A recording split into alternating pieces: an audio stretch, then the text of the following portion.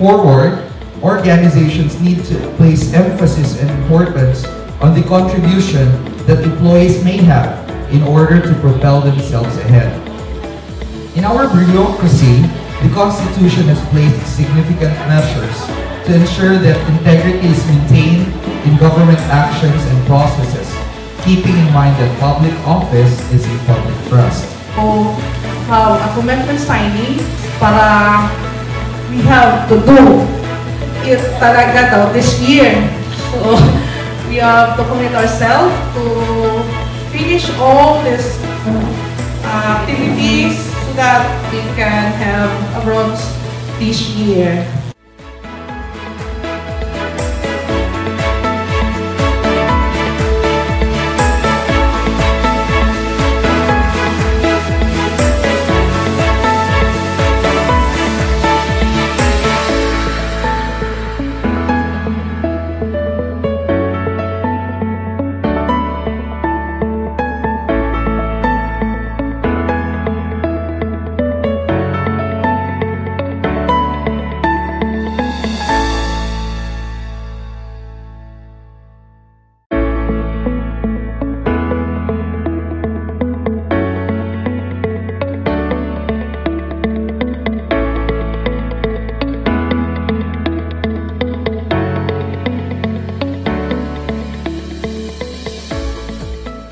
I have said earlier that I am so happy that we have come this realizing what we dream our school to have, and this is actually one of the part of the strategic activities that I myself would want to achieve, or part of the goal that Jhcsc. And as you noticed here on the cover page, that by the end of 2021, Jhcsc will be recommended by the Civil Service Commission Regional Office 9 for Bronze Award in Prime-Hrm.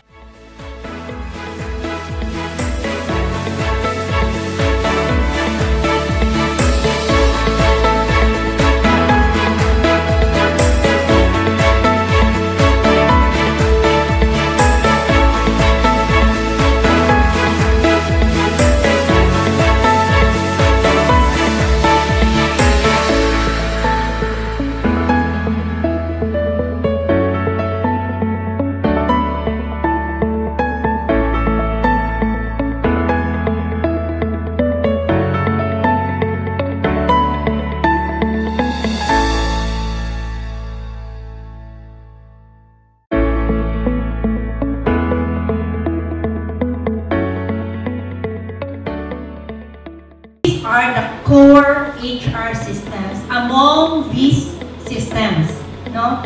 So, apat lang. Oh. Or else, kasi, like for example, career management, pwede na siya, connected siya sa, saan? Sa apat. Yes, L&D. So, learning and development. Ang career management is related to learning. It's also related to recruitment, selection, and placement, because it can be related to promotion. Why do we not include employer relations? Diba? Why not among the 4 core HR systems under Prime-Hrm? Because employer relations is also related, interconnected with rewards, because it refers to incentives, the benefits, to employee conditions, no? Ito yung mga like representations of the employees in different committees.